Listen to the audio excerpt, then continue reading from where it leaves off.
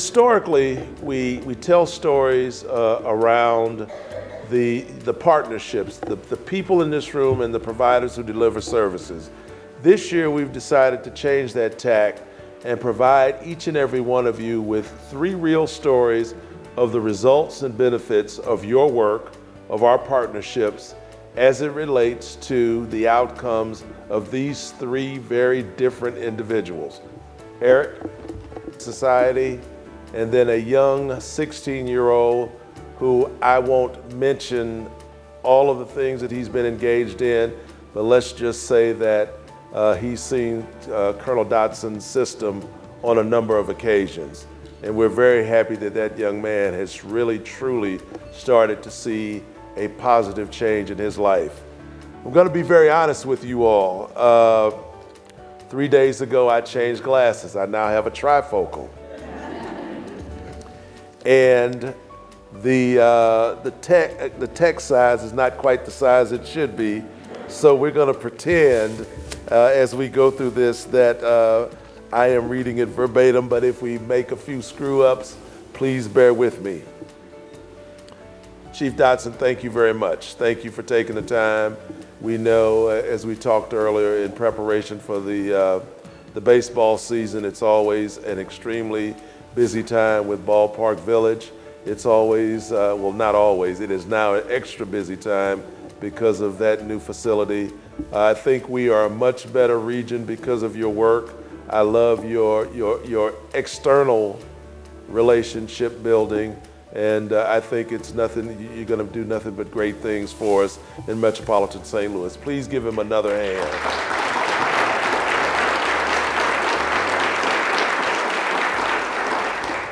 Our video says that you and ARCHS, we enrich lives, we expand opportunities, and we enhance communities.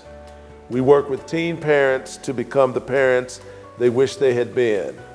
We help the Somalian community to understand the regulations associated with American child care standards. We instill the love of learning to toddlers and adults. We mentor juvenile offenders. We give adult ex-offenders first, second, third, and where appropriate, four chances. We provide access to mental health care for students. We improve the quality and safety of family-based child care facilities. We support programs that focus on adoption and foster care and those that serve people with intellectual and developmental disabilities. We improve the vision of grade and middle school students, leading to better grades and, more importantly, better behavior. We provide safe and nurturing after-school environments for children from 3 to 6 p.m. during that magical bewitching hour where most youth crime occurs. And we, you all of us, do so much more every day. We do it because we're a team. We do it with our funders, with our program partners, and quite frankly, we do it because we have a system.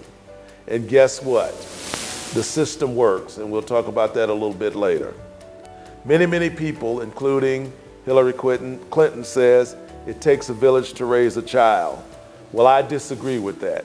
I say, ARCHS says, it takes a system to raise a child. It takes a system to take care of families that need. A system that enriches lives, enriches opportunities, and enhances communities. We do these things for the least of these, those that need it the most, that have the least resources. The children and families in some of the most disadvantaged zip codes in America, unfortunately, in metropolitan St. Louis County, and other surrounding counties. And those of you that know me know this. It's not about handouts, it's about hand-ups. It's not about pontification, it's about action. It is not ready, aim, fire. It is ready, fire, aim, hoping that strategies, hoping that strategies are better and better as the months and years go as we work with these challenged communities. Our system, the ARCHS system, this partnership system is not always perfect, But in the complex world of education and social service delivery, perfection is not always expected. Any positive movement of the needle is a game changer. I say that again. Any positive movement, real movement, outcome movement is a game changer. The ARCHS system is pretty much a mirror image of what we in this community call collective impact, a theory that has been highly touted the past few years, both locally and nationally. It's something that occurs among those we reach, our program partners, and ultimately the children and families we all serve. It's a change, it's a benefit, it's an effect, it's not an activity. I say that again, what you all do, it's a change, it's a benefit, it's not an activity for the sake of doing something. Not about what happens inside our organizations, but what happens as a result of what we do. So we understand that sometimes you guys get disgusted with us, especially with our processes, our data collection accountability, our evaluations, and frequent site visits that may seem tedious and cumbersome, but trust me, they matter. They matter because we're in the changing lives business. We're in the changing lives business. We are in the changing lives business. It's about young at-risk parents reading to their children and learning how to make healthy meals. It's about boys and girls discovering their love of science, music and sports, and after school. It's about a single mom on parole obtaining skills that leads to full-time employment. It's education and social service in a synergy. It's at its very best. It's about continued momentum and new partnerships. This morning, I'm excited to announce several new ARCHS partnerships that will enhance our mission to improve the lives of our region's most vulnerable children and families. Last week, and before we go into this announcement, let me also introduce to you all Mr. William Dent, who is the Executive Director of the Family and Community Trust Board. He's one of my other bosses. Besides Matt, he's one of my other bosses. Last week, the Annie E. Casey Foundation announced that it had selected the Missouri Family and Community Trust, known as FACT, to serve as its official Missouri Kids Count representative. For those of you that don't know, Kids Count is the authoritative program, research organization that tells us how our children are doing and how the children throughout America are doing. This is a very, very big deal for the FACT board. It's a very big deal for ARCHS and our other 19 community partners. And our charge is to help each and every one of you learn how to use Kids Count in order to garner more grants, in order to garner more resources, so that we can continue to serve the young people and the families here in metropolitan St. Louis. ARCHS looks forward to working with FACT and our 20 other community partnerships to strategically deliver the resources to you around Kids Count. Next, ARCHS has received word that we have been re-awarded funding for 2 of our strategic mentoring and job placement programs, 2 programs that you just recently saw in the video. For the 2nd year in a row, ARCHS has been awarded funds from the City of St. Louis's Public Safety Proposition S initiative to continue to provide career exploration activities for youth mentoring programs in association with the Missouri Department of Youth Services. These programs provide young people who historically have not been exposed to anything but negative crime environments with the opportunity to see what's real for them if they go through an education process. Some of our partners include BJ Healthcare, Rankin Technical College, Florissant Valley Community College, the St. Louis Downtown Airport, and other businesses.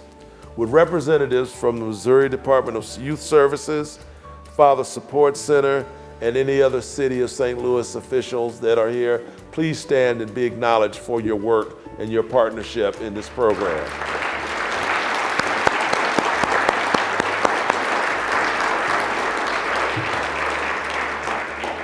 Next, ARCHS has been refunded to continue our culinary arts program for female ex-offenders by the Lutheran Foundation of St. Louis. The program offers female ex-offenders scholarships to attend an intensive 8-week chef's course that is augmented with life skills, social service support, resume and interview preparation, and actual job placements, giving these women the second chances, or in some cases the third chances, or in some cases the fourth chances, to help them finally take ownership and control of their lives. With representatives from the Lutheran Foundation, Employment Connection, and St. Louis Community College, please stand and be acknowledged for your work.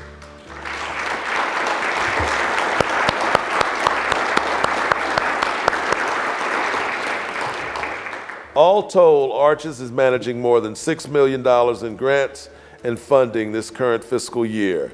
By year end, we expect the impact to triple as a result of the partners' matched resources and your committed support of our programs.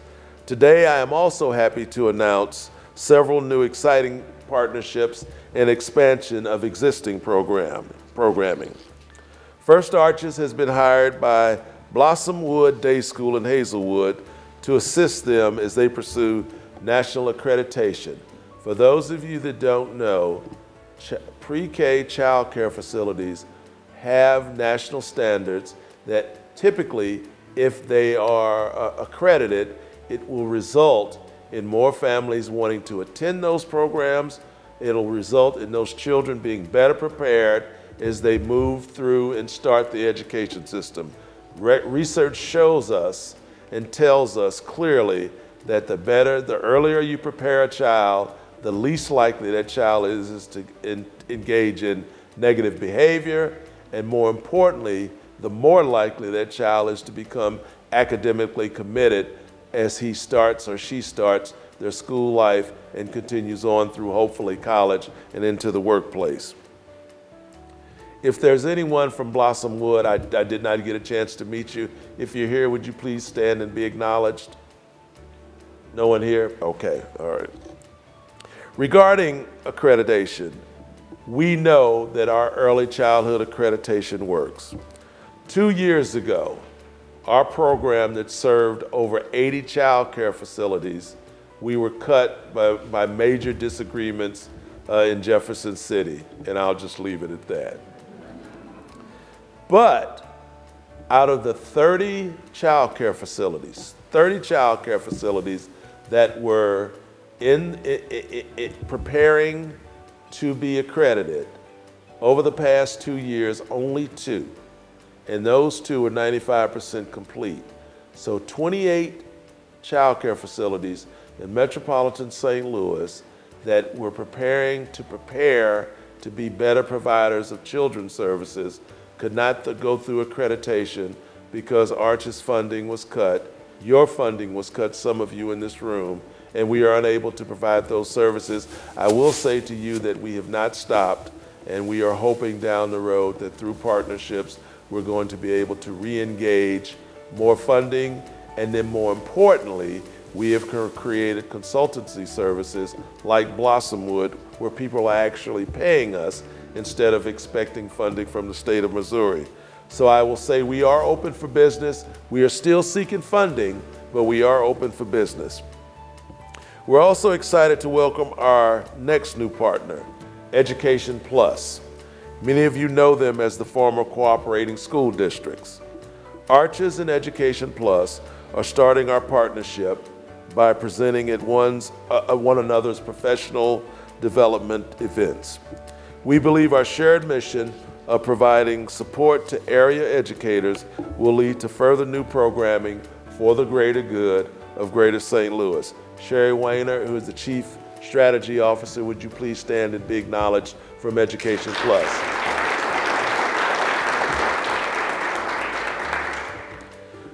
Those of you that know me know that for many years, I have been advocating that ARCHS partner more closely with our area colleges and universities, providing college students with part-time jobs that have real application to their career paths. In fact, I believe that those children becoming young adults should be working in environments that impact grades versus working at McDonald's or working at Macy's or working at the Galleria. I am thrilled to announce today that ARCHS is working with the University of Missouri St. Louis's College of Education to pilot a new program that's coming this fall that will allow education majors, specifically sophomores through seniors, to work part-time at one of our ASAP after-school locations. The UMSL students will benefit from real-life experience, and the after-school students will benefit from the enthusiasm and vigor of these bright young college students. Dr. Taylor, would you please stand and be acknowledged, the Associate Dean of the College of Education and our new partner. This teaching and learning model will continue to show ASAP as we now complete our 7th year. ASAP is a regional example of great partnerships in which formerly independent programs now work together in a system. 10 partners working together to serve 30 locations in a coordinated system. We've also been busy with ASAP this year, adding several additional new partners to enrich children's lives in the 30 locations. Those new partners include Springboard from the creative arts world, the Girl Scouts, and St. Louis University. If we have any representatives from those locations, would you please stand and be acknowledged?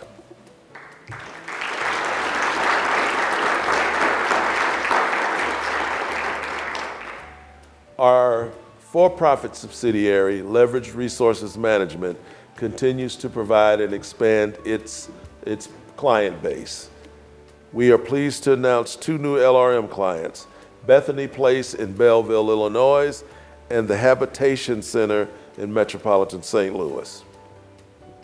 I don't think we have any reps. Oh, we don't have any reps, Terry, that's okay. Now last, but far not least, and as I promised you, we will get out of here by 9 o'clock, don't worry, 6 minutes to go.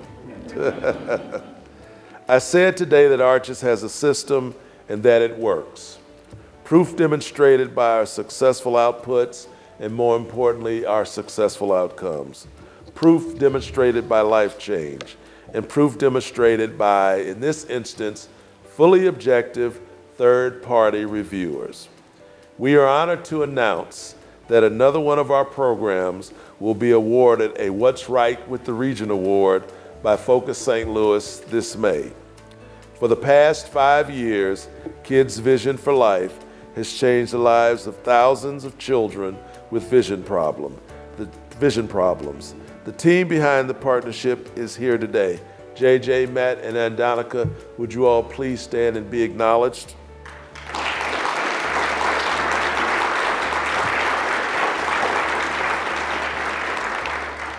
What's significant about a fully objective third-party reviewer is that for the 4th time in an unprecedented environment, ARCHS has been named a What's Right with the Region Award, or better yet, ARCHS system has been named with a What's Right with the Region Award. I'm not big on awards for awards' sake, but this achievement tells our story, your story, that systems work and we're doing what's right even in difficult times for the greater good. We're doing what's right even in difficult times for the greater good. So as I close, let me humbly say to each of you, thank you for being a part of the family.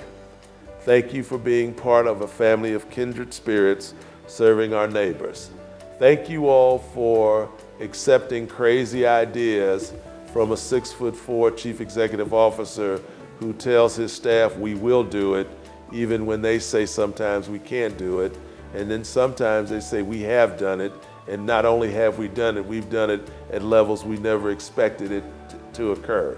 I thank my staff because they do the job. We throw it on the wall. We sometimes create ideas. They come to us with ideas. We throw it on the wall. But in collective impact, whether it's a community or whether it's an organization, it's the multiplicity of ideas and then figuring out how to make it work. I simply say that our after-school program, our pre-K program, our St. Louis Alliance for Reentry program, and now our Kids Vision for Life program are shining examples of what happens when you have a system that works, when you have partners and providers that are willing to work with you, strategize with you, all for the greater good of Greater St. Louis. With 3 minutes to go, I say thank you all very much. We'll see you next year, and I can't help but say once again, thank you, thank you, thank you.